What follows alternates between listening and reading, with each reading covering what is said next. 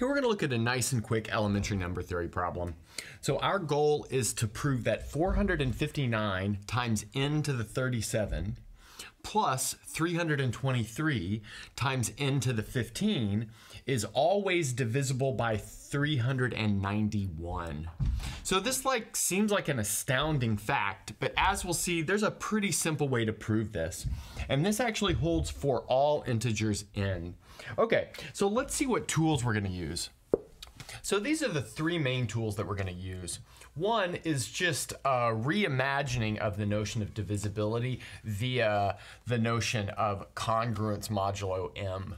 So a is divisible by m. That could be equivalently stated as a is congruent to 0 mod m.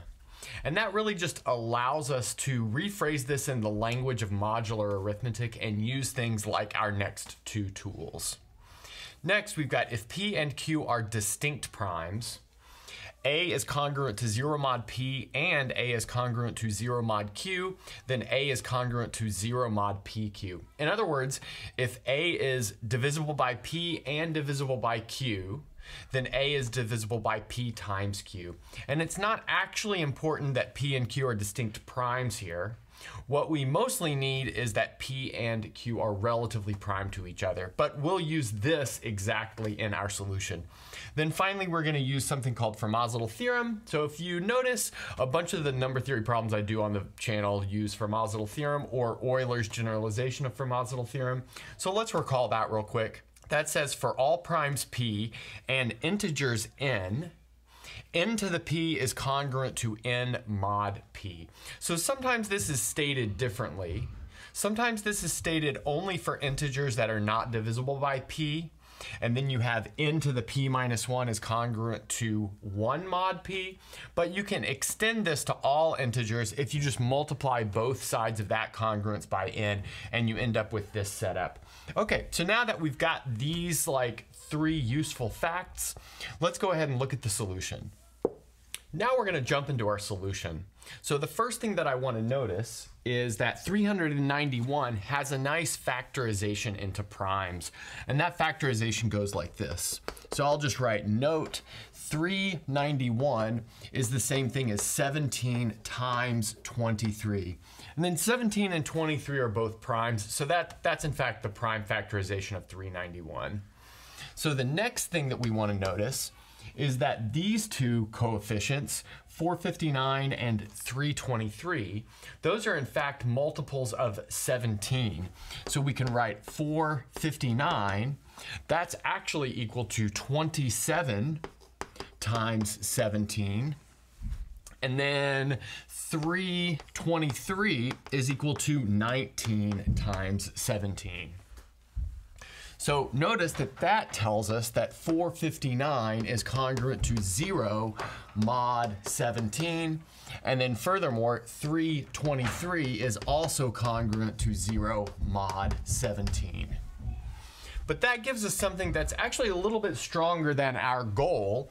That gives us the following statement. For all integers x and y, we have 459 times x plus 323 times y is congruent to 0 mod 17. And now notice our setup is exactly a special case of this, where x is equal to n to the 37, and then y is equal to n to the 15. All right, so we've got our object is divisible by 17. So now we need to show that our object is divisible by 23, or in other words, it is congruent to 0 mod 23. We're going to do that by doing division with remainder of these two numbers and 23. So first we can notice that 459 is going to be equal to 19 times 23 plus 22. So you can do that just like with standard division with remainder, like you might have learned in elementary school. And then furthermore, 323, that's in fact equal to 14 times 23 plus 1. So here we've got a remainder of 22. Here we've got a remainder of 1. But let's recall that that means that we can have a really nice reduction modulo 23.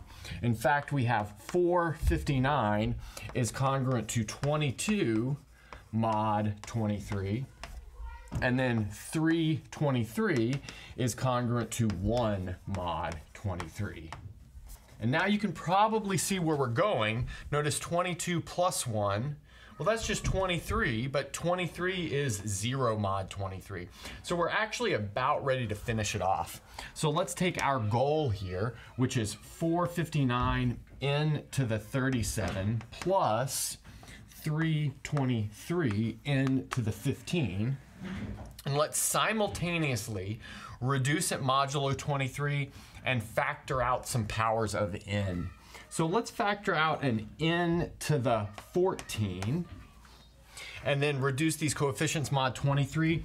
That's going to leave us with 22 n to the 23 plus 1 n to the 1 power. So that's what we have mod 23. But now by Fermat's little theorem, we know that this n to the 23 is really just congruent to n mod 23. Again, by the statement that we had before.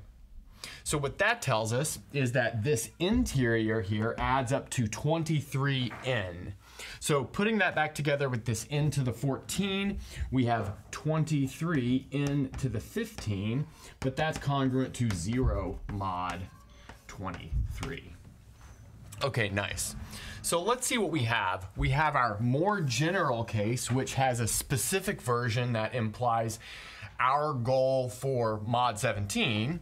And then we have this equation right here, which tells us that our goal is congruent to 0 mod 23. But putting those two things together tells us that this object is congruent to 0 mod 23 times 17, or 391. In other words, it's divisible by 391. And that's a good place to stop.